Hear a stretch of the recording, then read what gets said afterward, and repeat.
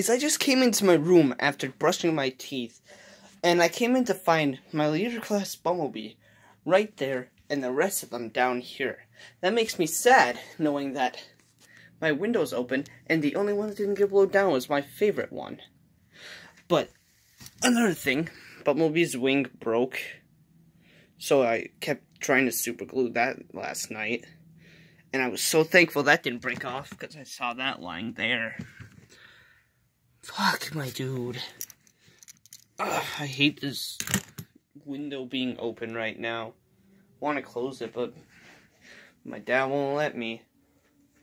Oh, and look, I'm not sure if it's grown any, but the army seems to be pretty small still. Oh, no, I'm down there. And there will be an upcoming review on those three right there, and all my Halo action figures.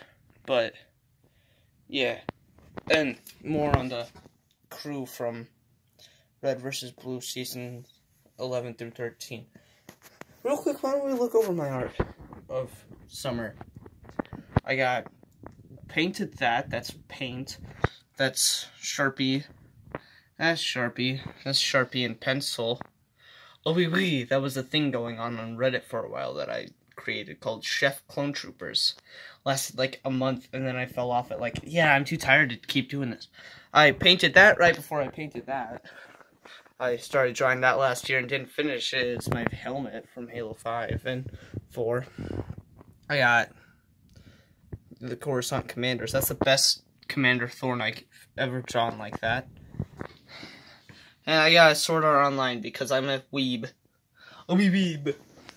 And I got some Superior Spider-Man stuff here, because that's my favorite part of... Oh, no! Alright, guys. Oh, a couple more things.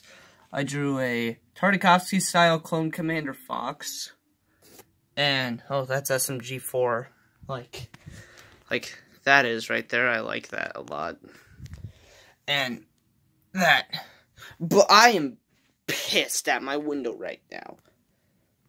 My room is a mess. I'm pissed and happy that that didn't fall. Okay, bye.